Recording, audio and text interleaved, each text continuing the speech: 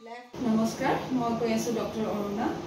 মই কৈ আছো Arogya Physiotherapy and Rehabilitation Center NAGAON অসমৰ পৰা। আজি আকৌ আমাৰে পেশেন্ট এজনৰ ৰিকভাৰী ষ্টৰী আপোনালোকৰ লগত শেয়াৰ কৰি আছো এই ভিডিওটোৰ জৰিয়তে। এই পেশেন্টজনৰ হৈছিলে ষ্ট্ৰোক। তেখেতে যেতিয়া প্ৰথমতে আমাৰ ক্লিনিকলৈ আহিছিলে তেওঁ খুজকাঢ়িব নোৱাৰা আছিলে আৰু হুইল চেয়াৰত গাড়ীৰ পৰা ভিতৰলৈ এনেদৰে হুইল চেয়াৰত লৈ অহা হৈছিলে। তাৰ লগতে তেখেতৰ আৰু এটা কণ্ডিশ্যন, তেখেতৰ মুখৰ মাত একেবাৰে নোহোৱা হৈ গৈছিলে post stroke. So post stroke এক্সাৰসাইজেছ পেশেন্টৰ কাৰণে আমাৰ বহুতখিনি নিউৰলজি ডিপাৰ্টমেণ্টত গোটেইখিনিয়ে বস্তু এভেইলেবল আছে যি যি দৰকাৰ হয় পেশেন্ট এজনক পোষ্ট নিউৰো ৰিহেবিলিটেশ্যনৰ কাৰণে। আৰু তাৰ লগতে পেশেন্টৰ স্পেচিফিক চিমটম চাইহে ট্ৰিটমেণ্টবোৰ দিয়া হয় ইয়াত। আৰু কিয়কি এখেতৰ যিখিনি অসুবিধা আমি পাইছোঁ সেইখিনিতে মিলাই আমি ট্ৰিটমেণ্ট প্লান বনাইছোঁ তেখেতৰ কাৰণে আৰু আশা কৰোঁ তেখেতে খুব সোনকালে ইয়াত নিৰাময় হৈ যাব। আৰু তেখেতৰ প্ৰগ্ৰেছ ভিডিঅ' আপোনালোকৰ লগত শ্বেয়াৰ কৰা হ'ব। আৰু ভিডিঅ' শ্বেয়াৰ কৰাৰ উদ্দেশ্যটো আমাৰ অকল এটাই যে বেছিকৈ এৱেৰনেছ হওক ৰাইজসকলৰ মাজত, কিয়কি ষ্ট্ৰোকৰ পিছত বহুতখিনি পেশেণ্টে বেছিকৈ ভুগিব লগা হয় প্ৰপাৰ ট্ৰিটমেণ্ট সময়ত নোপোৱাৰ কাৰণে। আমাৰ ইয়াত ষ্ট্ৰোক হোৱা 8 মাহ 1 বছৰ 1.5 বছৰৰ পিছতো পেশেণ্টসকল আহে আৰু তেওঁলোকৰ কণ্ডিশ্যন তেতিয়া দেৰি হৈ যায়, প্ৰপাৰ ট্ৰিটমেণ্ট নাপায়, বহুত অসুবিধা হৈ আৰু অসুবিধাবোৰ ৰৈ যায়। আৰম্ভণি 1 মাহৰ পৰা 3 মাহলৈকে যদি ট্ৰিটমেণ্টটো ভালকৈ কৰোৱা হয়, সঠিক টাইমত সঠিক ট্ৰিটমেণ্ট কৰোৱা হয়, তেতিয়া খুব সোনকালে পেশেণ্টজন নিৰাময় হৈ যায়। আৰম্ভণিৰ কেইদিনমানৰ পিছৰ ভিডিঅ' আপোনালোকে এতিয়া দেখা পাই আছে। তেখেতে আৰম্ভণিত থিয় হ'ব নোৱাৰিছিলে, চিটিং পজিশ্যনতে তেখেতক এক্সাৰচাইজবোৰ কৰোৱা হৈ আছে। ইয়াত পেশেণ্টৰ নিজৰ সক্ষমতা চাইহে এক্সাৰচাইজবোৰ কৰোৱা হয় যিমানখিনি পেশেণ্টে পাৰে আৰু তাতে আগবঢ়াই নিয়া হয় পেশেণ্টক নিৰাময় হ'বলৈ।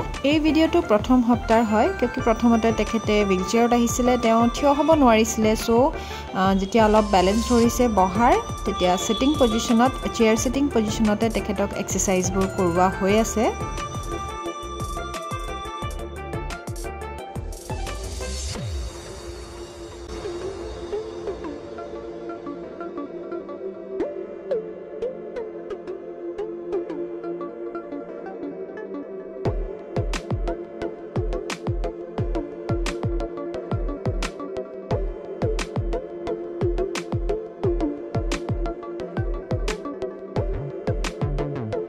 নেক্সট তেখেতক ষ্টেণ্ডিং বেলেঞ্চ আৰম্ভ কৰা হৈছে। ইয়াত 1 leg ষ্টেণ্ডিং উইথ ছাপৰ্ট তেখেতৰ হাতত ধৰাই থিয় হোৱা বেলেঞ্চ ট্ৰেইনিং কৰোৱা হৈছে।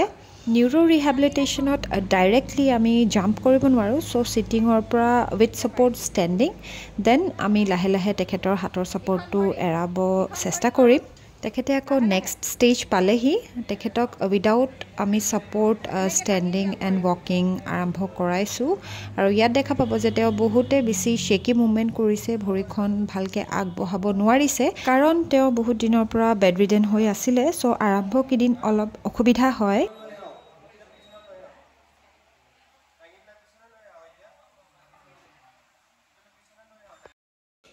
লাহে লাহে যেতিয়া তেওঁ ইম্প্ৰুভ হৈ আহিছে আৰু যেতিয়া খোজকঢ়াব আৰম্ভ কৰিছোঁ, তেখেতৰ গেইট ট্ৰেইনিং আমি আৰম্ভ কৰিছোঁ, তেতিয়া আমি গম পাইছোঁ যে তেখেতৰ লগতে আৰু এটা এচেচৰি প্ৰব্লেম আৰম্ভ হৈ গৈছিলে, পাৰ্কিনছনিজম এটা নিউৰলজিকেল কণ্ডিশ্যন হয় যিটোতে পেশেণ্টজনৰ খোজকঢ়া আৰম্ভ কৰিবলৈ খুবেই অসুবিধা হয়। আমি তেওঁৰ এটেণ্ডেণ্টসকলক ঘৰত এডভাইচ কৰিলোঁ যে পাৰ্কিনছনিজমৰ কাৰণে মেডিকেশ্যন দৰকাৰ পৰিব। তেনেধৰণে তেওঁলোকে মেডিকেশ্যন আৰম্ভ কৰি দিলে। আৰু এতিয়া আপোনালোকে নিজে ভিডিঅ'টোত দেখা পাইছে উইথ ফিজিঅ'থেৰাপি তেখেতে বহুতখিনি আগবাঢ়ি আহিছে। পাৰ্কিনছনিজমত এটা চিমটম থাকে যে খোজকাঢ়ি আগবাঢ়ি গৈ থাকিলে ৰখি ৰখি যায়। সেইটো লাহে লাহে তেওঁ এতিয়া ইম্প্ৰুভ হৈ আহিছে, তেওঁ খোজকাঢ়িব পৰা হৈছে আৰু লাহে লাহে আৰু প্ৰেক্টিচ কৰি থাকিলে তেওঁ আৰু নিৰাময় হৈ আহিব। তেখেতে এতিয়া খোজকাঢ়িব পাৰিছে লাহে লাহে। ষ্ট্ৰোকৰ লগত এচেচৰি তেখেতৰ পাৰ্কিনছনিজম হোৱা কাৰণেই দুইটা বেমাৰ একেলগতে হোৱা কাৰণেই আমি ভাবিছিলোঁ যে তেখেতৰ প্ৰগ্ৰেছটো শ্ল' হ'ব, কিন্তু তেখেতৰ প্ৰগ্ৰেছটো বহুতেই আপ টু দ্য মাৰ্ক হয়। তেওঁ এতিয়া খোজকাঢ়িব পৰা হৈ গৈছে। আপোনাৰ নামটো? আৰু আপোনাৰ কিমান বয়স? মুখ মেলি ক'ব। 60। আৰু আপোনাৰ কেইজন ল'ৰা ছোৱালী? কেইটা ল'ৰা কেইজনী ছোৱালী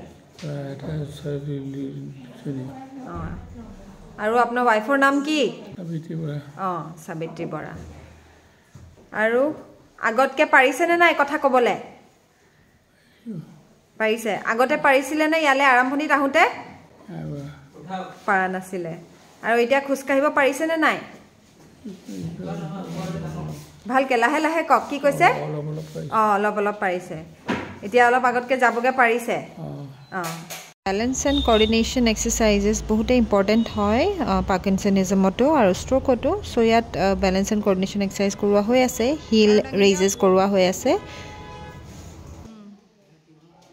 one leg standing balance 7 8 9 10 very good 1 2 3 4 5 6 7 8 9 10 4 5 6 7 speech and voice improvement karone tekhetok tini dhoroner exercises korwa hoise breathing exercises mane ukhar exercises oromotor exercises mane jibhar aro mukhor uthor exercises tar logote tekhetor voice pitch exercises o korwa hoy asile tekhetor voice pitch exerciser logot improvement ahe awaz tu bohabor babe আৰু লগতে তেখেতৰ all over body movement ইম্প্ৰুভমেন্টৰ কাৰণে বিভিন্ন ধৰণৰ হাতৰ ভৰিৰ আৰু শৰীৰৰ এক্সাৰসাইজেছ কৰোৱা হৈছে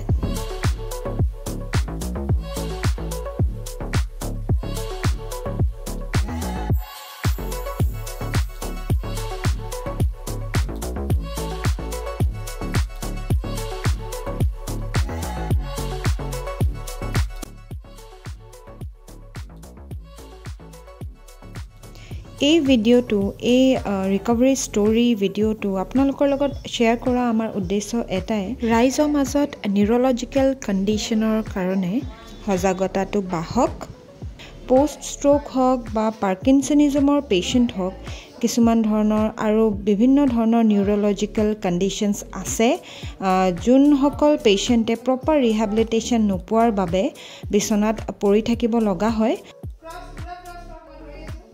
সো এই সময়ত উন্নত physiotherapy and rehabilitation system develop হৈছে আৰু যেটোতে পেশেন্টে প্ৰপাৰ ট্ৰিটমেন্ট পালে ৰিহেবিলিটেশ্যন পালে এপ্ৰক্সিমেটলি 80 to 90% ইম্প্ৰুভমেন্ট আহি যায় কিন্তু তাৰ ওপৰতো দুটা কথা আছে যে সময়মতে ট্ৰিটমেন্টটো পাব লাগে পেশেন্টজনে আৰু ঠিক জেগাত সঠিক ট্ৰিটমেন্টটো পাব লাগে নিউৰলজিকেল কণ্ডিশ্যনৰ ৰিকভাৰী টাইমিংটো ডিপেণ্ড কৰে পেশেণ্টৰ কিমান অসুবিধা আছে সো টাইম লাগে এপ্ৰক্সিমেটলি ষ্ট্ৰোকৰ পৰা এমাহ দুমাহ তিনিমাহ কিছুমানৰ ছমাহো লাগি যায় প্ৰপাৰলি প্ৰগ্ৰেছটো আহিবৰ বাবে আজি ৰিকভাৰী ষ্টৰী ডকুমেণ্টাৰীটো কেনেকুৱা লাগিলে তলত কমেণ্ট কৰি জনাব নিশ্চয় তেখেতৰ কাৰণে আমি টিম আৰোগ্য গুড হেল্থ উইশ কৰিছোঁ আগলৈ আজি কেনেকুৱা অৱস্থা তেওঁ প্ৰথম একদম ফাৰ্ষ্ট ডে আহাৰ পৰা আজিলৈকে কেনেকুৱা পালে